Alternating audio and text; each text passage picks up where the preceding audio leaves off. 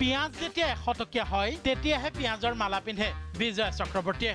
পিঁয়াজৰ মালা পিন্ধি পেলাই প্ৰতিবাদ কৰিছিলোঁ। যেতিয়া 100 টকা হৈছিলে তেতিয়া মালা পিন্ধিছিলোঁ। বিজয় চক্ৰৱৰ্তীৰ এই ভাষ্যৰ পিছত আপোনাৰো চাগৈ মনত পৰিছে অতীতৰ এই ছবি।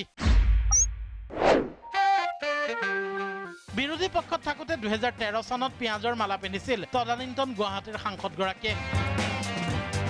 কংগ্ৰেছ জামানাৰ সেই প্ৰতিবাদী বিৰোধী বিজয় চক্ৰৱৰ্তীক আজিকালি মিছ কৰে ৰাজ্যবাসীয়ে।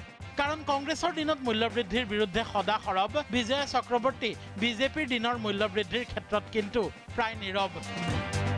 পিঁয়াজৰ আকাশলংঘী মূল্যবৃদ্ধিৰ পিছত বিজয় চক্ৰৱৰ্তীৰ প্ৰতিক্ৰিয়া কি সেয়া জানিবলৈ মন আছিল ৰাজ্যবাসীৰ। তেতিয়াই চক্ৰৱৰ্তীয়ে ক'লে কেজিত 100 টকা হ'লেহে তেওঁ পিন্ধে পিঁয়াজৰ মালা। আৰু পিঁয়াজ কেজিত 100 টকা হ'বলৈ নিদিয়ে তেওঁলোকৰ চৰকাৰে। পিঁয়াজৰ মালা পিন্ধি পেলাই প্ৰতিবাদ কৰিছিলোঁ। যেতিয়া 100 টকা হৈছিলে তেতিয়া মালা পিন্ধিছিলোঁ। আমি 100 টকা হ'ব নিদিওঁ।